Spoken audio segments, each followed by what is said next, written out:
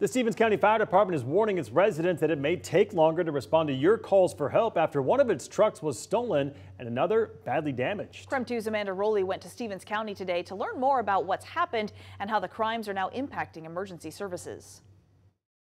Stevens County Emergency Services have had a rough week. Not only did the District 2 fire chief notice that their truck had been severely damaged, but he also discovered that their brush truck, which is usually parked right here, is gone. It was stolen.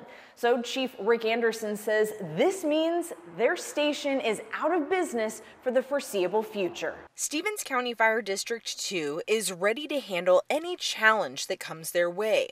But operating without its only 2 functioning fire trucks, that's one challenge they never expected. Chief Rick Anderson is the one who discovered the missing fire truck. As the fire chief, you always kind of glance at your facilities as you drive by, and I drove by and I slammed on the brakes and said, "All right, who left the door open?" To his surprise, the brush truck was gone.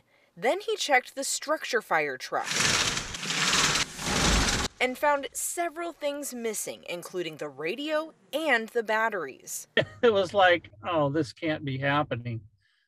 We're just a little volunteer fire department. Without their trucks, they're relying on neighboring fire stations to respond for the time being. So that means the next available truck is at Hunters, so that puts another 15 minutes out to 20 minutes out for initial response. Anderson is anxious to find the stolen fire truck and get it back into service. That's because he says wildfires are the biggest threat to his community, and wildfire season is quickly approaching. The optimistic side of me says that somebody's going to call and say, "Hey, it's parked under a tree, come and get it." Chief Anderson is also the 911 director for Stevens County. He heard the news about an impaired driver ramming into a county ambulance.